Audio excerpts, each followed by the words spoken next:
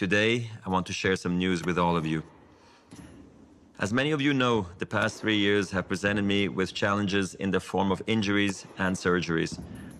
I've worked hard to return to full competitive form, but I also know my body's capacities and limits, and its message to me lately has been clear. I am 41 years old. I've played more than 1,500 matches over 24 years. Tennis has treated me more generously than I ever would have dreamt, and now I must recognize when it is time to end my competitive career. The Labour Cup next week in London will be my final ATP event.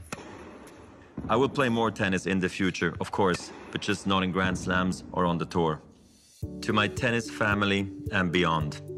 Today, I want to share some news with all of you. As many of you know, the past 3 years have presented me with challenges in the form of injuries and surgeries. I've worked hard to return to full competitive form, but I also know my body's capacities and limits, and its message to me lately has been clear. I am 41 years old. I've played more than 1,500 matches over 24 years. Tennis has treated me more generously than I ever would have dreamt, and now I must recognize when it is time to end my competitive career. The Labour Cup next week in London will be my final ATP event. I will play more tennis in the future, of course, but just not in Grand Slams or on the tour. This is a bittersweet decision because I will miss everything the tour has given me, but at the same time, there is so much to celebrate. I consider myself one of the most fortunate people on earth. I was given a special talent to play tennis, and I did it at a level that I never imagined for much longer than I ever thought possible. I would also like to thank my competitors on the court. I was lucky enough to play so many epic matches that I will never forget. We battled fairly, with passion and intensity, and I always tried my best to respect the history of the game. I feel extremely grateful.